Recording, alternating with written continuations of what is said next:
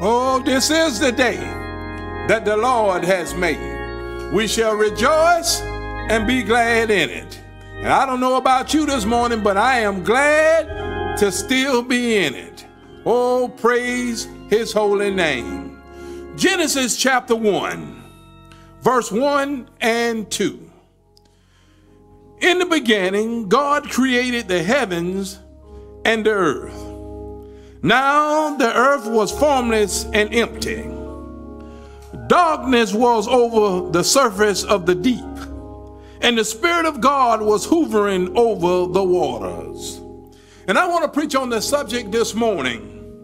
Who are you listening to? Who are you listening to? Let's pray. Our gracious, our eternal God, to whom the earth and the fullness thereof belong, and all that dwells within. My gracious God, I come to you humble this morning. First of all, to say thank you for waking me up this morning. Thank you for allowing me to continue to go on during this day. And my gracious God, I just give you all the praise, honor, and the glory. And God, I just ask you to hide Reverend McCoy behind the cross at this time. And you come forward, God, so that the people of God won't say, Reverend McCoy, you did a good job, but God, you showed up again and you showed out. And God, I just ask you to purposely locate me to the yielding of your anointing at this time. In Jesus' name I pray, amen. Who are you listening to? My beloved, this word this morning focus on the source of authority for your life. Highlighted in this word is distinction between the sons and daughters of light and those of darkness. We must understand that children of darkness claim to be of God, but their actions show them to be true sons and daughters of Satan. Church membership and family connections will not make us children of God. Your true father is the one you obey. The question comes this morning, who are you listening to? My beloved, inside every believer, there is a war going on. The spirit is battling against the flesh. The spirit is our connection to God, and the flesh connects with Satan. Upon acceptance of Christ as a believer, you invite the Spirit of God to move into your house, into your life, and to take up residence in your mind and your heart. However, now, Deacon Curtis, the problem is there's another fellow already living there. And he's called flesh. Now, as the new man, the Holy Spirit moves in the old man. Flesh declares, I shall not be moved. My beloved, the sad thing is that many Christians will not admit that there is a problem inside of them. They make excuses for their behavior and conduct by saying, I know I'm wrong, but God knows my heart. My beloved, in reality, that is simply confession without repentance. But to deal with Satan, you must first admit that there is a problem. Secondly, you must come to grip with the fact that it is not an intellectual problem. It is, in fact, spiritual warfare. Oh, Deacon Curtis, you need to put on the whole armor of God. In a word, you must feed your mind on God's word. Strength comes from our diet, followed up with focused prayer. My beloved, I am convinced that we become what we eat and what we focus on. You see, through the word and prayer, strength and courage are received to put the old man out of the house. Yet, there is a problem. And this brings me to the first point of the text this morning. Indirect rebellion. My beloved, rebellion is a serious biblical principle that many take lightly. In addition to aggression and passive rebellion, believers must also come to grip with direct and indirect rebellion. God has placed the church on this earth as stewards for the soul, offering provision while here and a departing station when life is over.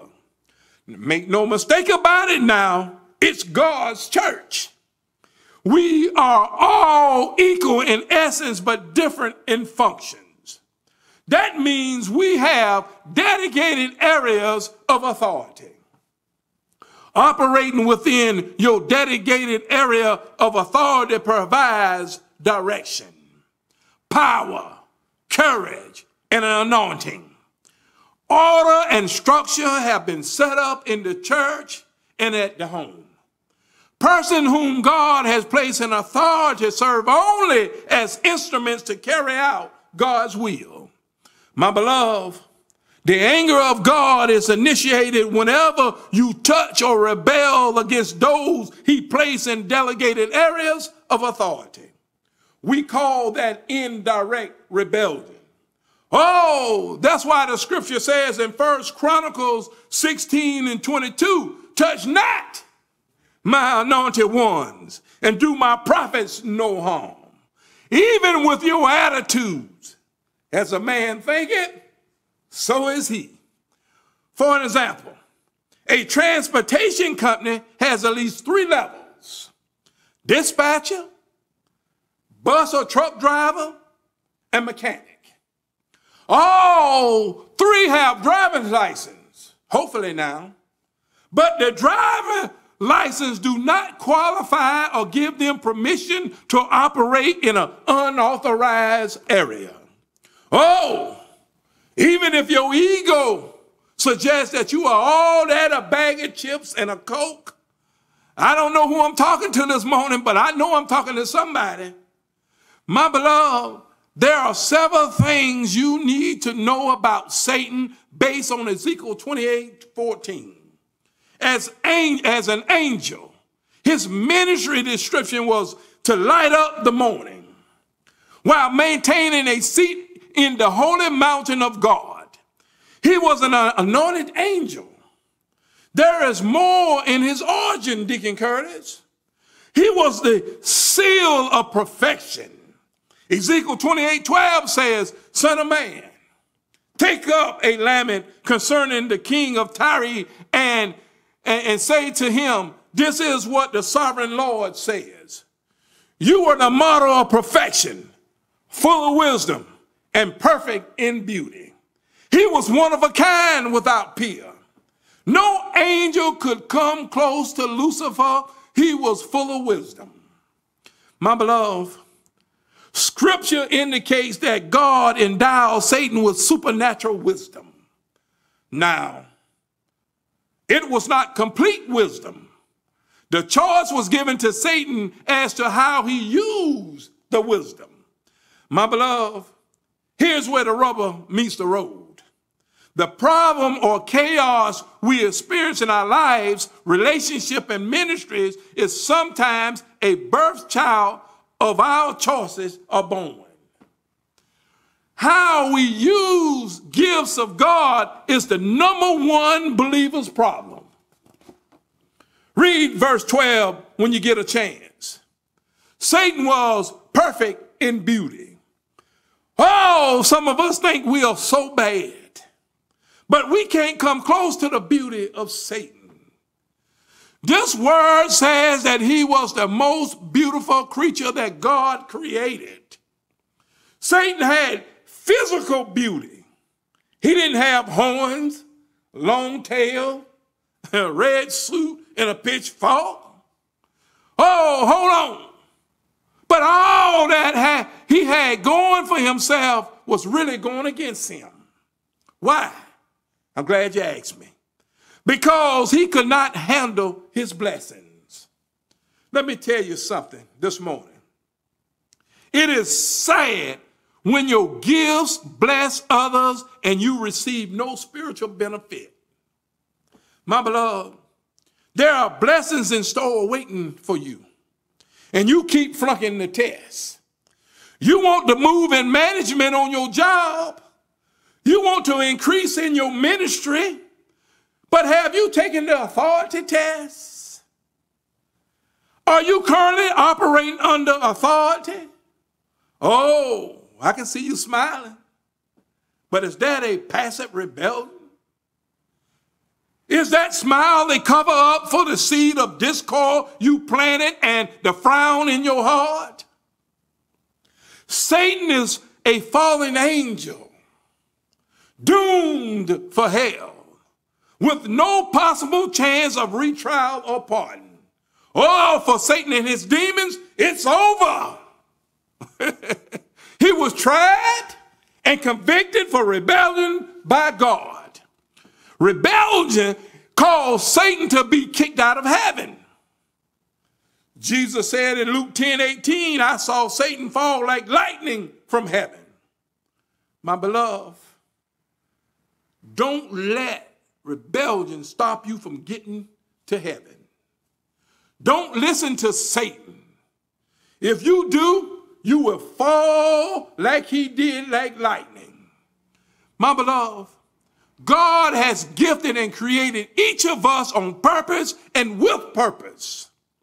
But now the problem is we cannot advance in our ministries or careers because of rebellion, pride, and disobedience. Satan fell because he flunked the spiritual maturity test. Satan refused to operate inside his delegated area of authority. Oh, that's many of our problems right there. We refuse to operate inside delegated area of authority. That's indirect rebellion. Well, this brings me to the second point of the text. Not only indirect rebellion, but Satan's primary tool, doubt. Doubt is Satan's primary tool. Doubt is to be uncertain in opinion or belief, to be undecided. What is doubt? Doubt is to be inclined to unbelief. What is doubt? Doubt is to be fearful, suspicious, resulting in a lack of trust and confidence. My beloved, there is a problem. What you see when you look at me is not me. What you see is the house that I live in, created by divine hands of God. In Genesis 2:7a, the Lord God formed the man from the dust of the ground. Oh, keep reading though. Genesis 2:7b says, and he breathed into his nostrils the breath of life, and the man became a living being. Well, in a word, God created the house and placed man in the house. My beloved, when struggles and trouble comes, pain and physical illness, Satan does not want you. He's trying to get at the one in the house. It is not the house that is the problem. It is the one that's living in the house. We are many times the creation of our own worst problems. Oh, if I could go somewhere and leave me behind, Apostle, I would have it made. But everywhere I go, I show up, and that's where the problem begins. Now, the suggestion here is doubt is the source that interrupts our relationship with God. And dysfunctional behavior is the result. When the relationship with God is hampered or broken, the soul cannot be nurtured. We are spiritual beings.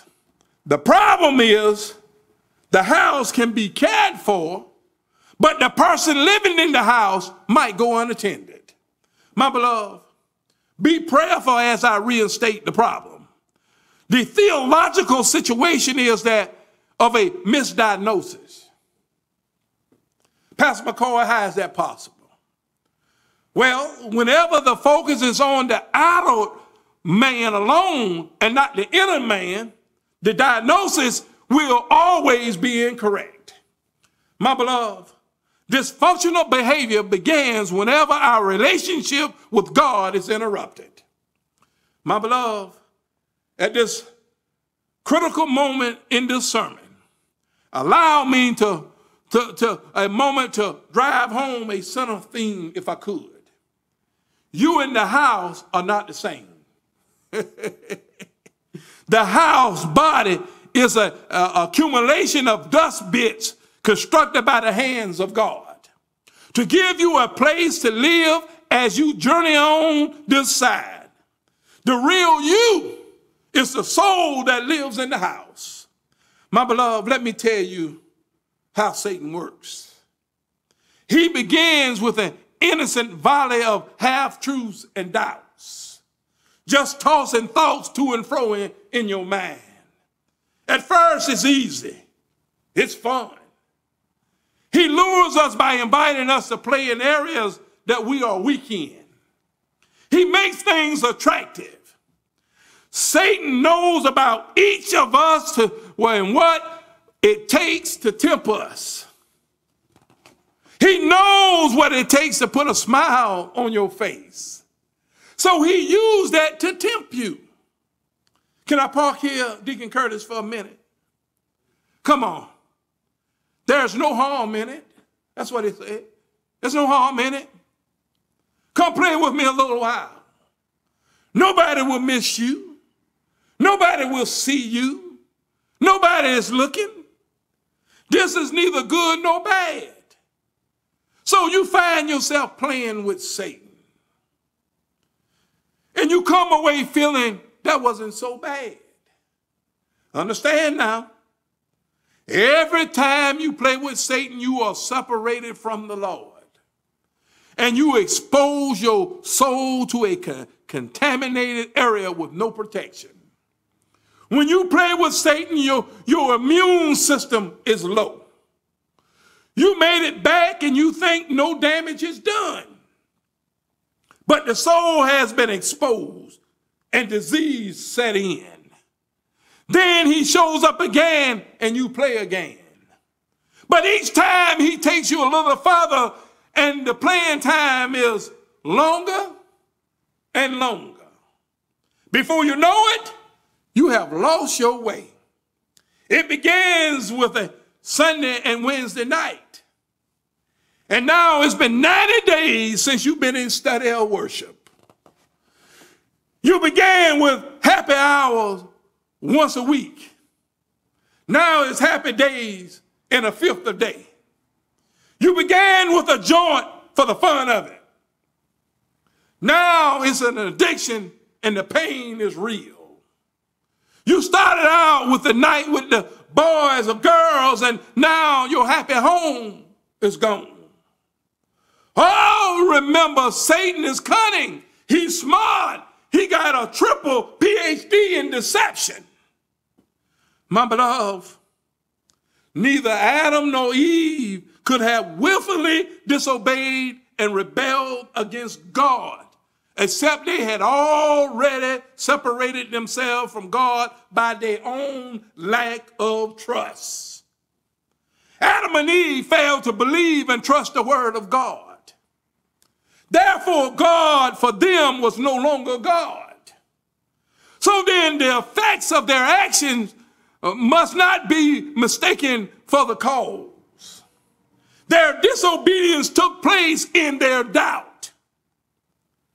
Their willfulness and self-assertion, the essence of their sin, simply the manifestation.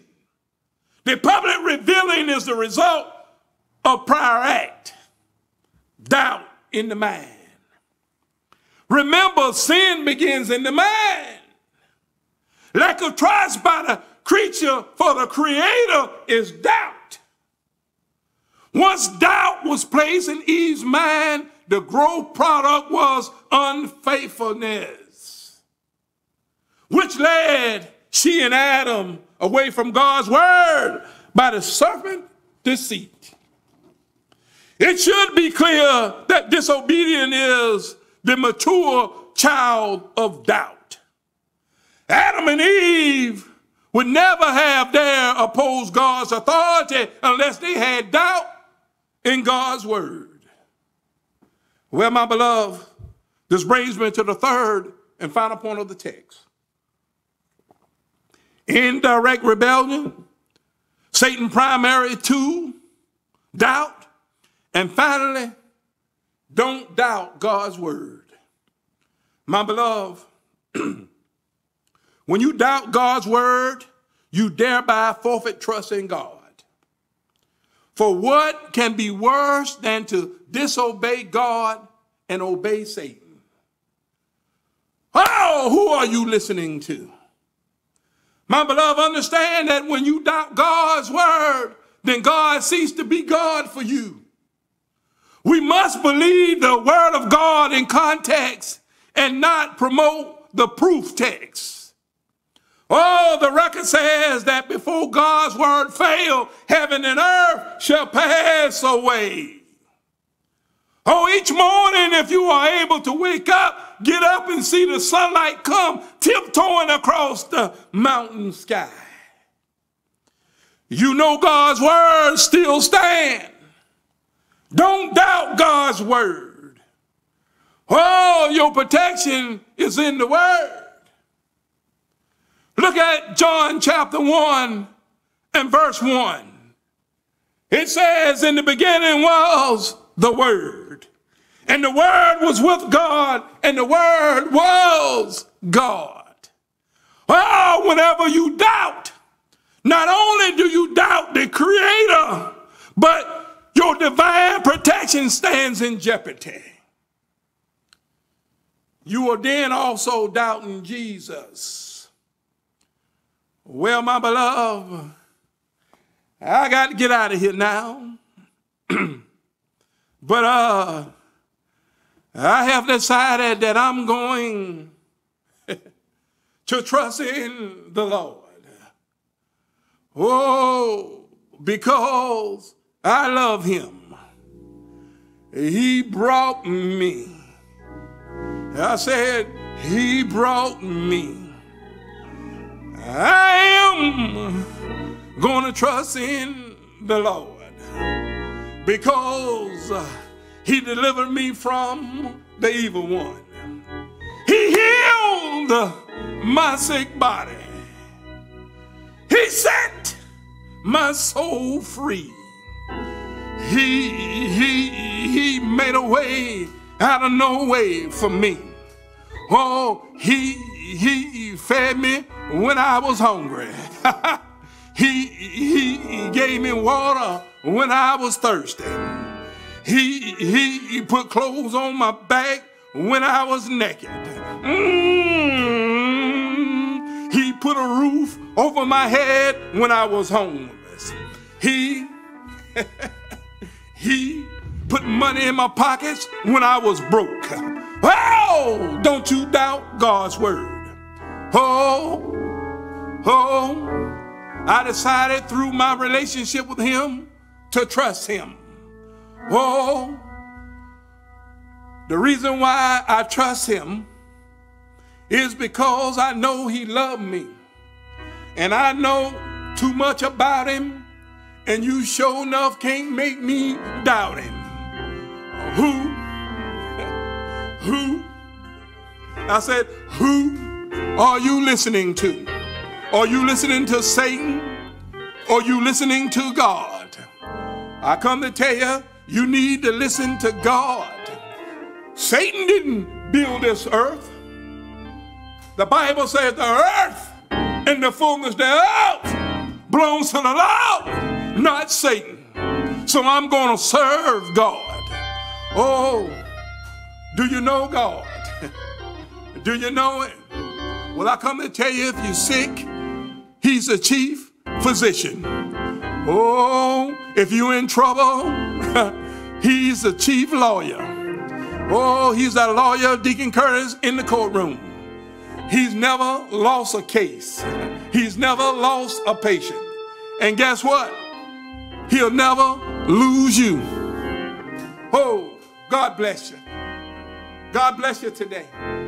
If there's one this morning who don't know the Lord and who has been listening to Satan, you can listen to God right now.